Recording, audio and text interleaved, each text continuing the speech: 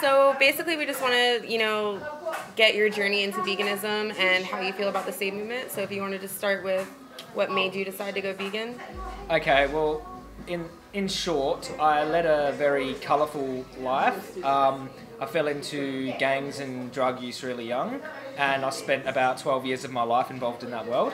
And then I was arrested for carrying a firearm, and that put me into prison.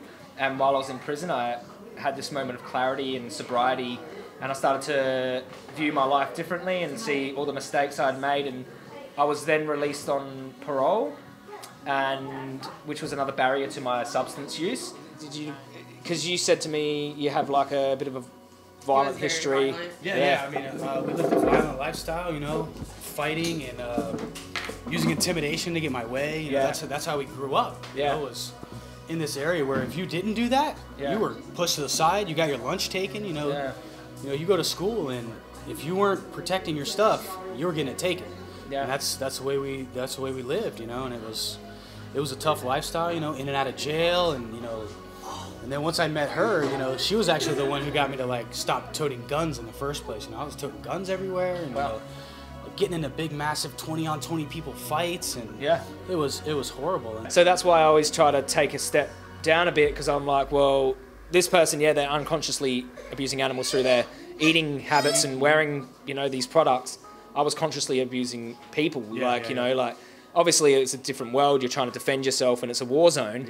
But still, I think having that, being humble, and it's going to help us in our conversations with others as well. For sure. But then once I was sober for long enough, this seed started to grow and grow and grow and grow. And then I just decided one day, after criticising my mum for smoking, she said, look in the mirror.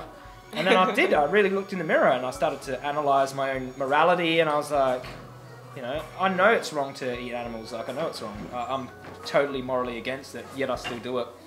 So I went vegan next day. She really started to bring that compassion out in me, and then once I,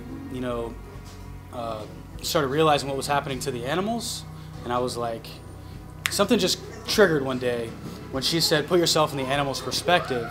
And I actually, was watching this pig die when I was like 12 years old, and immediately put myself in his perspective, and he was screaming like a little kid, You know how pigs scream, and this was like a pig that we raised. This was my friend, And we even didn't even eat that. I didn't eat that pig. I ate pigs after that, but I didn't eat that particular one because I had a connection with him, And then once you say, put yourself in the animal's perspective, boom, I was right there. I was him. And then once I did that, you really can't undo that. Once you really put yourself there and you understand that these animals are just like dogs, they're just like humans in all the ways that matter, that's really what changes people. Seeing the animals in the back of those trucks just lit the fire in me, and it compelled me to work harder, and I saw the value in bearing witness and, getting the animals before they go into that slaughterhouse, their faces, spreading that as far as I could. I saw that as a valuable form of advocacy. So people see it on a surface level, like just standing out the front of a slaughterhouse, like what's that going to do? But they don't see the phones in your hands, they don't see the window into the audience of, sometimes millions of people. Absolutely. That are all getting affected by seeing the faces of their food. So never downplay the Save movement as one of the most powerful forms of activism that we have on hand. If you find out that your actions are causing abuse and everyone else's actions around you are causing abuse, it's only the logical extension of that is to speak up about it. Absolutely. Like if you see someone abusing a child, hitting their partner, doing something really bad, you're going to say something, do something. Just with vegan activism, you have to be more strategic about it. You can't just walk up and yell at people. Obviously there's a cultural indoctrination that's happened, so you have to advocate, and I just couldn't sit by and watch while animals being butchered. Because at first it was, you're compassionate towards pigs and chickens because they're bigger, or cows because they're bigger, and then it grows to chickens, and then fish, and then even smaller animals, crabs. There's Sebastian. He's a bit scared. We were doing a beach cleanup, and we saw a guy just snatching crabs off the little sand crabs off the beach. Put them in a bucket and hooking them. Right. And my son Landon, he's like, this isn't right. Even though they're crabs, this still isn't right. So we went up, and he was like, can I save some of these crabs? Please let me save the crabs, right? See you, buddy. We love you, Sebastian. Sebastian got rescued from a restaurant tonight. He would have been eaten. The first vigil I went to, I actually did myself. Oh yeah? There was a gas chamber in Murray Bridge in Adelaide, and I sat out the front of there for a couple of days and waited for trucks to come. And when I sort of had an idea of when the truck came, I just recruited a bunch of people, like 5 people, and said, hey, do you want to come and stop this truck with me? Stood in front of the truck and got him to stop for about 30 seconds. We got some footage of the pigs, made a video about it, and that was the first time I bore witness. That's amazing. Do you feel like your compassion for human beings is sort of getting better the longer that you're showing compassion to animals and opening up that? Sure. Yeah, for sure. You know, even when I went vegan, I was more compassionate towards animals than humans, you know? But once you start realizing, you know, everyone deserves compassion. Yeah. You know, and the reason for that was, you know, these animals were innocent. Yeah. You know, and like they couldn't protect themselves. Yeah. And then I felt like, you know, human beings could. The more you dive into this and the more research you do and the more you see, you know, you become way more compassionate for everyone, you know. I think it's a big thing that we need to like have an understanding of from being on both sides. Yeah. You know, instead of being angry at the people, be more angry at the act that happens to animals and try to reach the people through their heart, maybe. Yeah. Because like when I first started doing outreach and you know, activism, I was super angry, you know. Why aren't you vegan, you know? I get it, why don't you get it, you know? And you really have to take a step back and be like, I was that person, you know? I've never actually seen anyone break down to the point where they can't handle it at a vigil. Usually what happens is people have this shift in perspective. They see the animals in the back of the truck and they're like, wow, I feel like this, imagine how they feel. And they're sort of overcome with strength.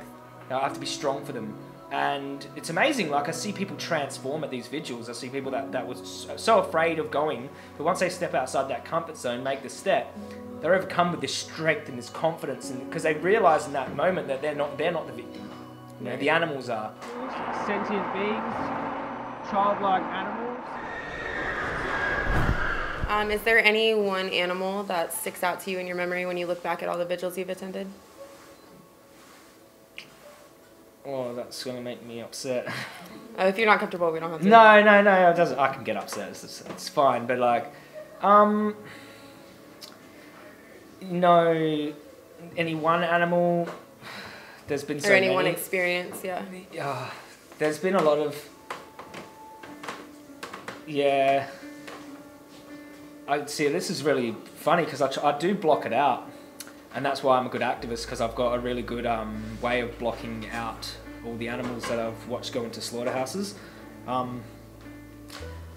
There's been so many, like, the ones that affected me the most first was chickens, because they're always so brutally treated and they're just thrown in the back of trucks. Can we not take it out? No, don't touch the vehicle. No, I won't, but like, can you not? I don't think she's breathing, eh? And they're crushed and they're really infants in their faces, and it really moves me a lot. But I suppose some of the most powerful things that I've witnessed have been bearing witness inside the slaughterhouses. So in Bali, I first bore witness to a cow be killed halal style, and you know, it took her like probably 10 minutes to die, and it was a lot of blood and it was very brutal, and that there affected me a lot and it still does. There's always one animal or multiple animals that affect you at every vigil, and I think in order to be an effective activist on the front line, sometimes you have to put up a barrier so that you're not constantly, you know, tearing apart your emotions when you're trying to talk to people about it. So yeah.